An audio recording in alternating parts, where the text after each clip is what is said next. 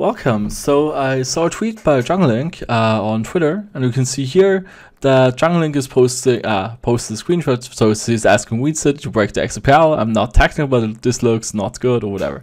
So you can see here right now he's posting a screenshot of the Livenet Explorer and whatever. So you can see here at the beginning it says 2 out of 34, then it says 30, which is okay.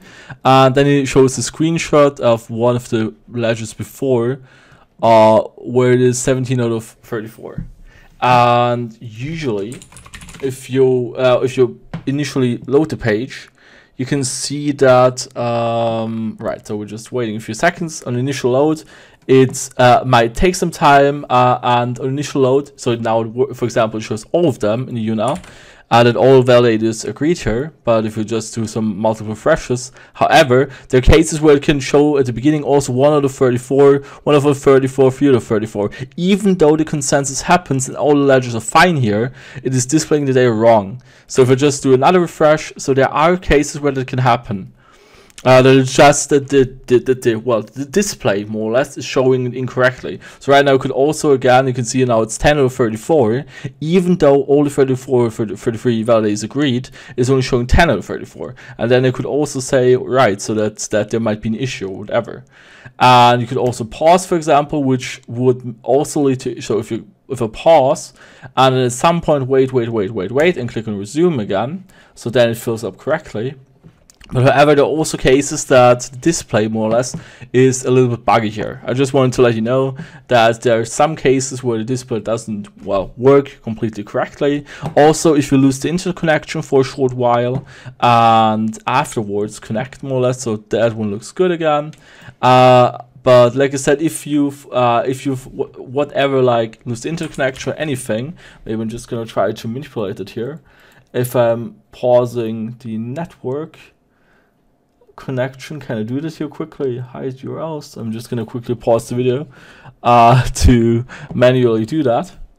Alright, so I quickly looked it up. So if also, like I said, another cause of error could be that the person, for example, has an unstable internet connection. So whatever, that some packets get lost, then it shows incorrect data. If for example, I'm right now in a virtual box, if I, for example, would quickly, let's say I'm losing my internet, so my internet connection, so I'm just gonna disable that. So I've got the possibility of, right, so let's do that here. So now I just remove the connection, so it's saying that my Ethernet port is not connected, and now I'm gonna just try to reconnect here. So I'm gonna go again to network and connect.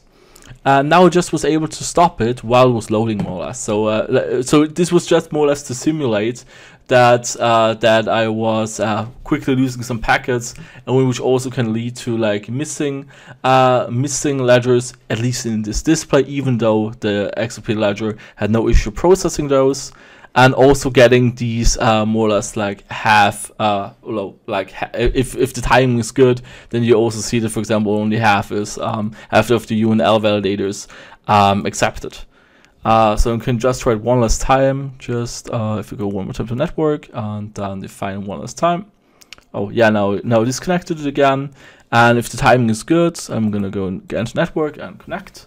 And you can see, maybe I'm gonna time it perfectly that it's gonna be like a few confirmations only. Let's see. Yeah, now I also have another. Well, let's see if that one loads. But now, for example, I've got a block here, it's empty, and there's 1 out of 34. So you can see here also delayed data. And now one could also think like that the validator has issues there. Also, another quick remark there that I'm not, so I assume that did you break the XRPL, it's more or less meant as a joke, I guess. Obviously Wietze, is not responsible for breaking anything, since he is just providing a client like any other wallet. So like the Atomic wallet or like Exodus. The Sum wallet is also just a client, more or less submitting transactions for you to the XRPL ledger. So, in meaning, like in the sense of you're still holding your own keys on your device, but you're using the application of XRPL Labs, right? Yeah. So, like I said, everything is thus far doing good. The only issues we're still facing is, as you might know, the escalated fees. So if we just have a look at any of these ledgers here, you can see that the fees were escalated. So right now people are paying, for example, 0.00024 XRP. And yeah, that's like the only thing that the values might, that the fee might get de-escalated at some point again. But yeah, right. So, and also one more time to more or less tell you why, for example, XRP Toolkit is not working. So all these all these websites are defining the transaction fees for you. So usually 12 drops were always sufficient, and some applications in the web will have these fees hard coded, or also the sum app first, that they say, yeah, we're gonna try 12 drops and then submit it. But with escalated fees, the XRP ledger, if the fees are not high enough, then they are being placed into a queue. But the queue can be full. No queue is full, then it's not even possible to place the transaction into a queue. And then it's just saying, nope, whatever, you get the tell code, queue could not submit queue full or something like that. So we can quickly look up the XRPL error codes. So if we just quickly go to that one here, XRPL, oh no. Can't use my mouse, damn it. I must have disabled it, I guess. Why? Okay, okay, now it seems to work. Cool. Right. If we go now to xrpl.org and go to the error codes, what is the tell codes, I think? And in tell codes, yeah, there's the tell code, and yeah, up there is the definition of what tell again means. I always forget that. But if we go down there, queue full, there's the queue full, I think. Yeah, tell cannot queue full. Yeah, right. So that's one you might have read in the last days a few times, and that's more or less what it means. All right, so yeah, thanks for watching. I hope I was able to explain to you how this tool works. So like I said, this tool is not the entire truth, more or less. It tries to plug in, so well, quote unquote plug in, and also more or less just view the consensus, which it does, but it can be sometimes buggy, and also depending on your own internet connection, it could cut off at certain parts. Like I said, in the initial page load, it is already getting in ledgers, even though it's showing that, oh no, there are only 3 out of 34, which is, like I said, not true. So even though there are already something's loaded there, and whatever, but yeah, that's just some side info on the entire thing.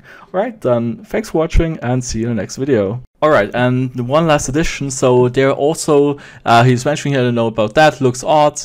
If you have a look at that, 68085480, you can look up every ledger yourself. So I right now looked it up here in XRP scan, and I've got here a ledger 68085480, and you can see that all these transactions were in that ledger. Therefore, meaning that everything is fine. Right. So please, very important to interpret the data correctly. And yeah, I know it's difficult, like having all these different data feeds, but it's, yeah, like I said, I'm going to look at one. So just so you believe me, I'm going to look up another one. Is there anything else in there? 68085479. Let's use the one before. So 68085479. Or I could also just click on the back button here, but I'm just going to enter it here again. 68085479 and 68085479. Right, okay. So repeat it often enough. You can see that ledger is fine as well. Okay, so very important. You can look it up. So always, it's, you know, this always old saying, don't trust, verify, and I think that applies here perfectly. Right, so I hope I was able to clear all the confusion in regards to the app. Yeah, thanks for watching, and now finally see you in the next video.